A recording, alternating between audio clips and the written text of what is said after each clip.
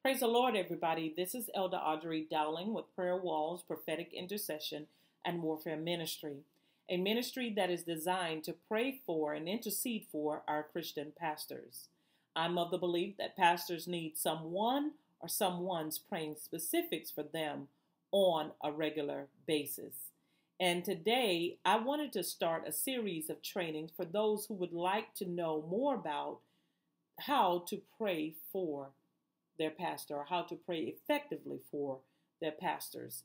And I'm going to start today with part one, and maybe around part two or three, I will get into how to pray for the pastor. I want to start today with praying for the pastor with some basics on the importance of praying for the pastor.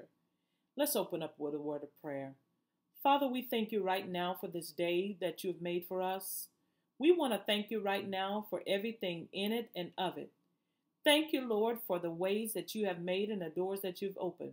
We ask you right now, Lord, to bless all that we would hear today. Bless us right now, Lord, and we give your name the glory for it, the praise for it, honor in Jesus' name. Amen. And everybody says amen.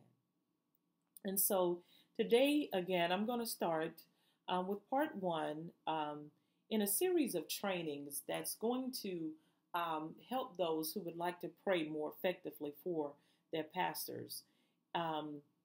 Basically, I just want to start with a little bit of background about me and my prayer life. I want to let you know I was around 11 or 12 years old, and I used to attend a prayer meeting in our neighborhood. I would stop playing, go check the clock so that I wouldn't be late, and I would go and attend these prayer services, and primarily all of the time I was the only kid there, but for some reason I just knew that I had to be there. And I've always had a fascination with prayer.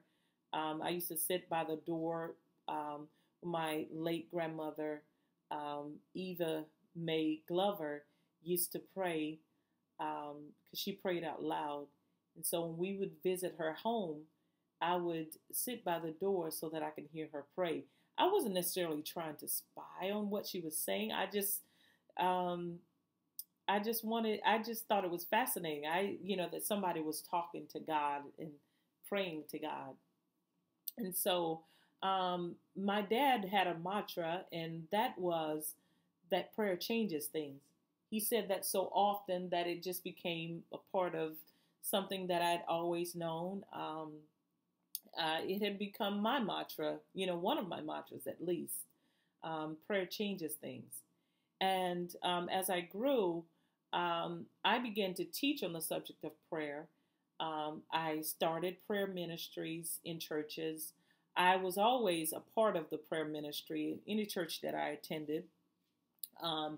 I basically wrote booklets that people are still using about the basics of prayer and how to pray, and just some very basic things about prayer on intercession and on prophetic intercession. And now today, I wanted to talk to you about the very important topic of praying for our pastors. I think we need to build a culture of prayer and intercession within our Christian churches where the prayer for the pastor is an automatic thing. Now, I know that there are some ministries who have very flourishing and very strategic prayer ministry for their pastors, and I thank God for those. But mainly, the average church does not have a ministry set up that's praying on a regular basis for their pastor. You may do an inventory and get others to say, yeah, I'm praying for my pastor. But when you do that, you'll find out that it's merely mentioning the pastor in prayer. Well, if you want to get beyond mentioning the pastor in prayer or saying something like, bless the pastor, then I pray that you would tune in and watch these videos that's on this very important subject of how to pray effectively for your pastor. And So with that, I'm going to start with part one, praying for your pastor. Now, I want to let you know I have some materials here, and I will be looking down every now and then. I hope that it's not a distraction to you. I hope that you're able to hear what I'm trying to say um, today. Often, the least prayed for individual in the church is the pastor. He is expected to pray for, encourage, advise, counsel, impart, help get delivered, many, many other things that he's expected to do for the members in his congregation. But very, very few times does he receive some of those same things. The pastor may never ask for prayer, and in the slight chance that she does, it is often not taken seriously. I believe that the pastor has the most important job in this present life. He helps people to connect to their spiritual side and ultimately map out their eternal path. This is why I believe that members of the church should consider it critically important to pray for their pastor. It is a thing of reciprocity. Reciprocity is the practice of exchanging things with others for mutual benefit. Members would pray for their pastor in order that he would be able to release the gifting that he has in its fullest capacity. We learn more about the importance of praying for our pastors through some very important questions that we must really think about. And one of those questions is, who are pastors to God? If you really want to get down to, the importance of praying for your pastor, you got to think about who are pastors to God. Number one, pastors are chosen from the very heart of God. In Jeremiah, the 3rd chapter, in the 15th verse, God promised to give the children of Israel pastors according to his heart that would feed them with knowledge and understanding. From the story of Abraham to the story of your pastor, you will always find God choosing and using leaders in the lives of his people.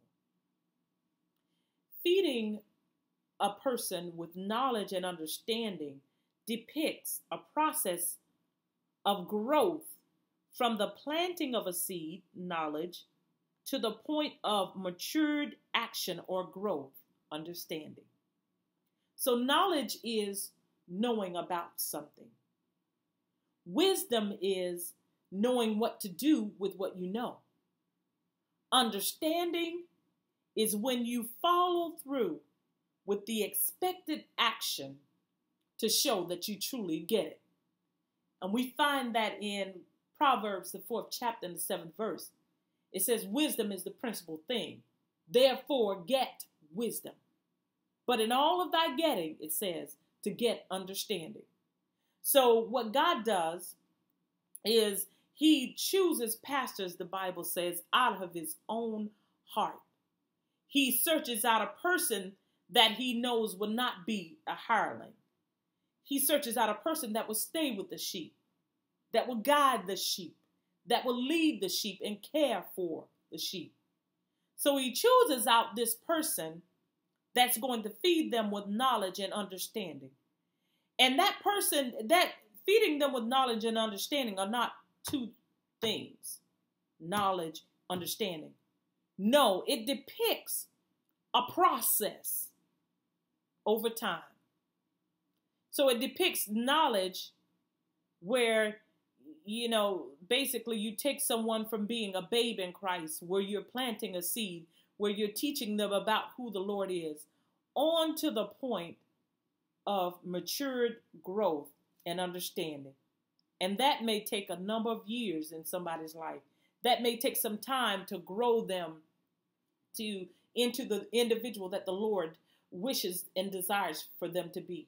So when he says knowledge and understanding, understand that that means a process. Somebody that's going to take the time out that is necessary to work out the kinks of a person's life, to bring them to the point of understanding or matured growth and discipleship.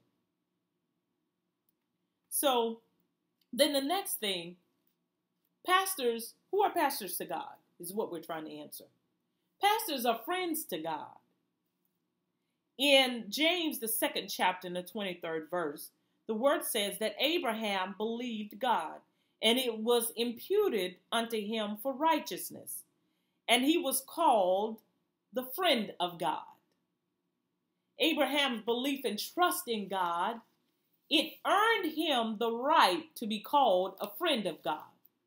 Now, a friend is someone you can talk to about anything. Someone you can tell your secrets to. Now, there is something that you share with a friend you may never share with someone else. A friend gets to know you in a way that many others may not. Remember when God was letting Aaron and Miriam know about his special relationship with Moses? Aaron and Miriam, they thought they were all on the same level. They thought they could get things, or they were in such a place with God that they could get out of God what Moses could get. But God made a distinction, and he does that. He made a distinction to let them know. He says, my servant Moses, he says, I will meet with and talk to face to face. Some of you, I'm going to meet with you, but I'm not going to talk to you face to face like I do with my servant Moses. And he was depicting a special relationship. And many of the time, you will find that these pastors and these spiritual leaders, that this is the type of relationship that the Lord has with them. He has a relationship with them that differs from what each individual may have, the individual members of the church may have. Yes, you are special to God. Yes, everyone the Lord loves, but he will not deal with everyone in the same way. And if God chooses an individual for a specific task, that's what he intends. And we can't do a thing against who God chooses for what he chooses them to do. We can't do a thing against it. It is God who chooses. And he does make distinctions. And he always uses a leader. So we need to give it up about trying to have these churches that don't have leaders. God chooses and uses a leader. That is the model of his church. That is the model of how he gets messages to his people. He uses a leader to do it. So that is the institute that he has. And so we need not try to change that. What we need to do is get with the program, get with the process, and pray for these individuals that God has chosen in this way. These men and women of God who are friends to God, they're like Moses. God will meet with them in a way that he may never meet with the layperson or the other ministers. That there are people who are ministers in the body of Christ, and God uses them in a great way, but God still makes a distinction for that person that is in that role of leadership. And you find that account where Aaron and Miriam, God had to let them know. You find that account in Numbers, the 12th chapter, the 6th through the 8th verse. But also another very special example you will find is when Moses is standing on the mount, and Joshua is down in the valley fighting a war in a battle. And the Bible tells us that as long as Moses, the leader's hands were held up, the children of Israel, they were winning the battle. But when his arms went down, they were losing the battle. And now God could have won that battle in any way that he chose. He could have used Joshua. Joshua was a warrior. Joshua believed God. He could have used him simply to win that war. But he gave us an example and an illustration so that we can see that even in the instance of this warfare that's going on, I want to let you know that Joshua is gifted and he is wonderful in the sight of God. God uses him mightily, But when it really comes down to it, God is coming to this man of God who is this leader. That's who he is going to go to for the responsibility of the people. Now that the lay member or the ministers, they may not necessarily feel the responsibility of sticking with a group of people to get them from knowledge to understanding, to bring them up to a place of growth. They may not feel it necessary to do that. But God expects that from his leader that he has chosen. And so he gave us that illustration that as long as Aaron and Hur held up Moses, the man of God, the pastor of God, the spiritual leader of God, as long as they held his hands up, the battle was being won. And so that lets us know that God chooses whom he will. And he has a special relationship with who he wants to have a special relationship with. He chooses you to use you in a way that he desires, you know. And so the next thing is pastors are ambassadors. Who are pastors to God? Pastors are ambassadors for God.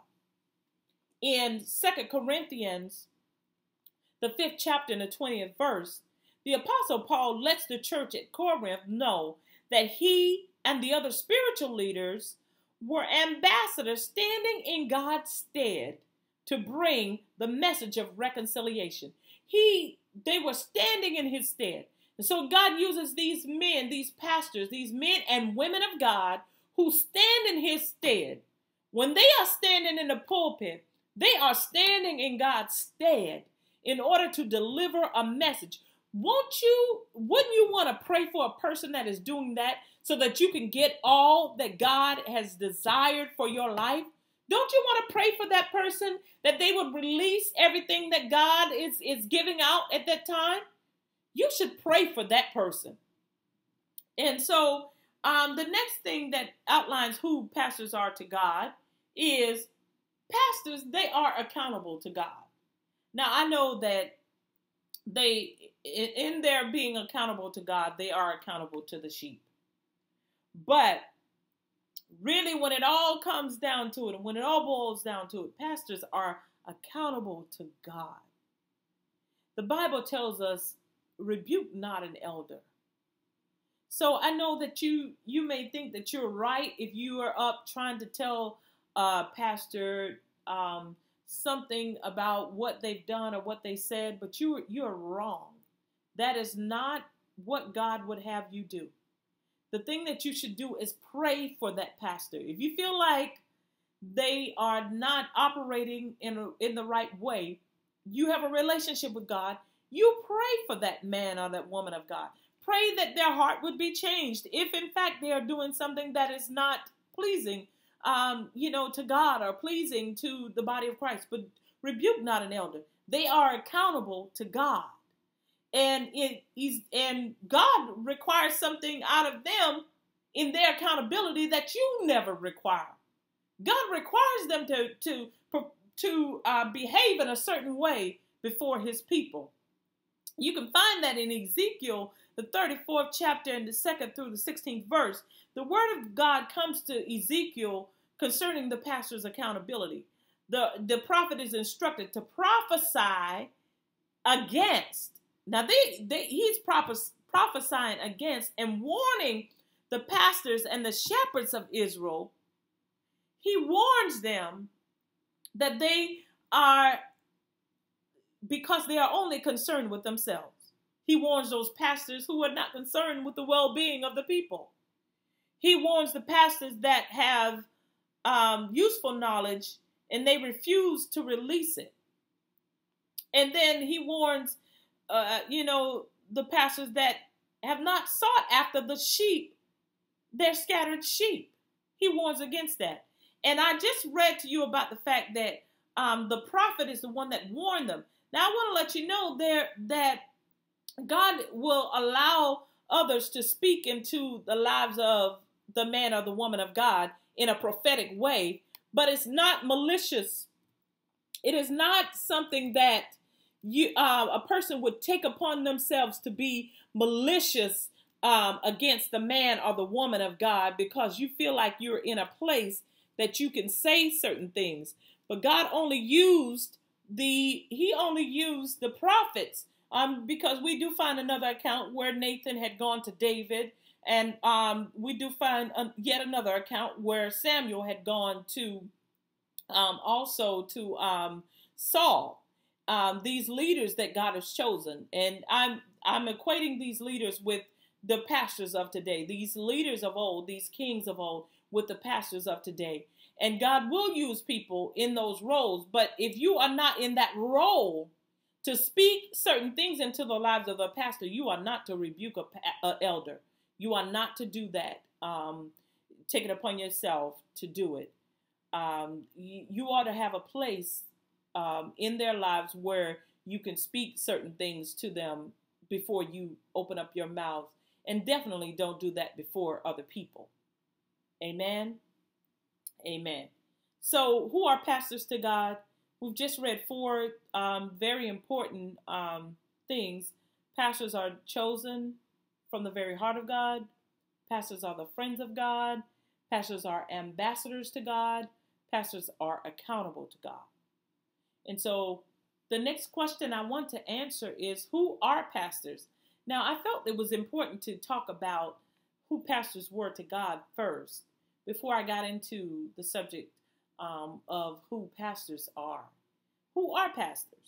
Pastors are men and women of God who are set apart and called by God to lead a flock or a group of people. Pastors are one of the 5-fold ministry gifts spoken of in Ephesians, the 4th chapter and 11th verse. Now, pastors can have one of the other 4 ministry gifts as their main gift. In other words, pastors can be apostles, prophets, and so forth. So pastors are shepherds. They are overseers. They are visionaries. They are stewards. They are equippers. They are elders. They are laborers, planters. They are plowers, sowers, growers, reapers. They are harvesters. They are waterers. And I know that I made up that word, but the word of God tells us that one plants and another waters, but it's God that gives the increase. So pastors they water. They provide water, and which is necessary for growth. Not only the planting, but they come back after the planting has been done, and they water what has been planted. Amen. So that individual can grow into a vessel that can be used by God. They are foundation layers. They are foundation builders. They are teachers, preachers, establishers, disciple makers. They are feeders. They are liberators. They are perfecters. They are spiritual parents. They are gatherers. They are imparters. They are counselors. They are mentors. They are coaches. And there are so many other adjectives that a person could use, or nouns, because sometimes they use these words as nouns, shepherd. That many, there are a lot of words that you could use that would describe who pastors are. And maybe you have thought about some of those things, the ones that I did not name. But that's a lot to think about when we're thinking about pastors. That was over 20 some odd things that I listed there. And they're expected to be those things. And sometimes they are all of those things in the lives of the people that they lead. They are wearing all of these hats all at once. And wouldn't you want to pray for that person who has the ability to be all of those things in your life? Somebody that is a visionary that could give you direction, give you direction to, or a path to travel in, that can plant some things and that can liberate you from things, that would be your spiritual parents, that would counsel you, that would coach you on to better living, day-to-day living. That's who they are. So when we think about importance of praying for pastors, we have to think about who pastors are to God, and then who pastors are. This is who they are. They are gatherers. They impart. God uses them as stewards. They are equippers. They equipped men and women of God with gifts that would be beneficial to the body of Christ. And wouldn't you want to pray for this type of person? Isn't that person worthy of you taking the time to pray for and intercede for? Wouldn't you want to pray for that person that God uses in this way in your life? God is the one that gives them the food to feed you. Wouldn't you want to pray for that person so that God would release some things into your life, deliver you? That person needs to be prayed for. That pastor, that man or woman of God, that spiritual leader. And so we talked about the importance of praying for pastors, why it's important. We got to think about the fact of who pastors are to God, who are pastors. And then another very important thing that we need to think about is, what do pastors do for their congregation and the body of Christ? What do they do? Because I've laid out those nouns and those adjectives about who they are. But now I want to talk about what they do. So, number one, pastors, they train, equip, and prepare believers to be functional in everyday life. So when you think about it, there are a lot of people that are so dysfunctional. But pastors are brought into a person's life to train and equip them and prepare them to be effective, to be functional in their everyday life. That's one of the things in your everyday life, that you would be functional. That's a great gift that God has given to the body of Christ. That you would be able to be functional. That you'll be delivered enough, you'll be healed enough, you'll receive enough counsel that will cause you to be functional in your everyday life. That's who pastors are. That's what they do for the body of Christ. Another thing is that they maintain a high level of connection and intimacy with God. They maintain a high level of connection and intimacy with God for you. They maintain that level. And I wanted to read a scripture in Acts. Let's turn right now to Acts, the 6th chapter and the 3rd through the 4th verse. And I'm turning right now to Acts, the 6th chapter, the 3rd through the 4th verse. So they are required basically to maintain a high level of connectivity and intimacy with God in order that they may be able to deliver a word to you. And we're going to find scripture on that in Acts, the 6th chapter, the 3rd through the 4th verse. So let's read. Wherefore, brethren, look ye out among you 7 men of the Holy Ghost, 7 men of honest report, full of the Holy Ghost, wisdom, whom we may appoint over this business. But we will give ourselves continually to prayer and to the ministry of the word.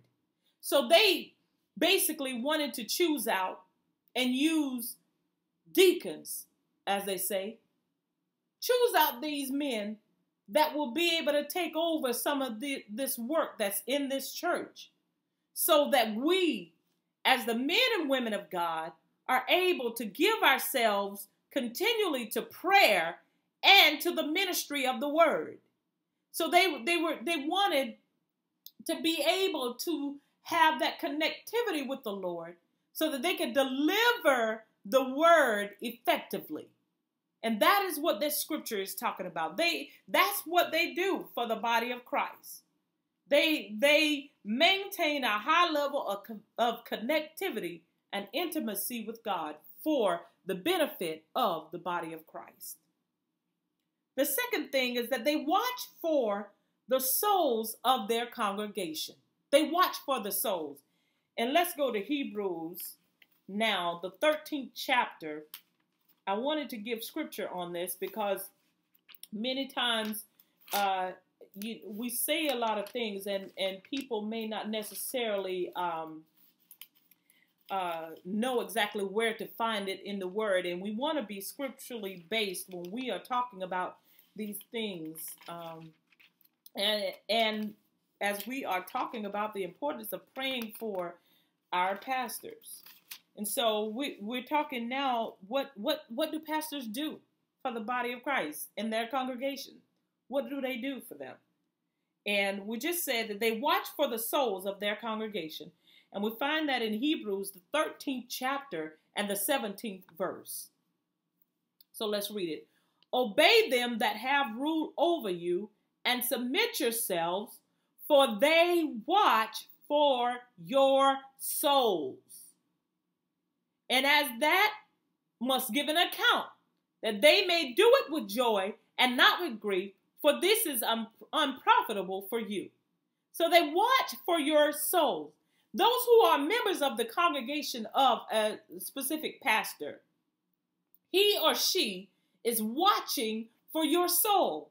They are watching to be able to speak words of deliverance in your life. They are watching to see what areas the enemy might be fighting you. They are watching so that they can fight against the enemy on your behalf. They are watching for your soul. The next thing is they give account for the souls of the members of their congregation. And that's right in that same scripture. We just read it. It says that obey them that have rule. That's Hebrews 13 and 17. Obey them that have rule over you and submit yourselves, for they watch for your souls. And as they that must give an account, that they may do it with joy and not with grief, for this is unprofitable for you. So they have to give an account for the members of that they lead, the people that they lead, whereas people can get up and leave from one ministry to another. But the pastors do not have that luxury. He or she must watch for the souls. And not only that, they're going to have to give an account for the souls.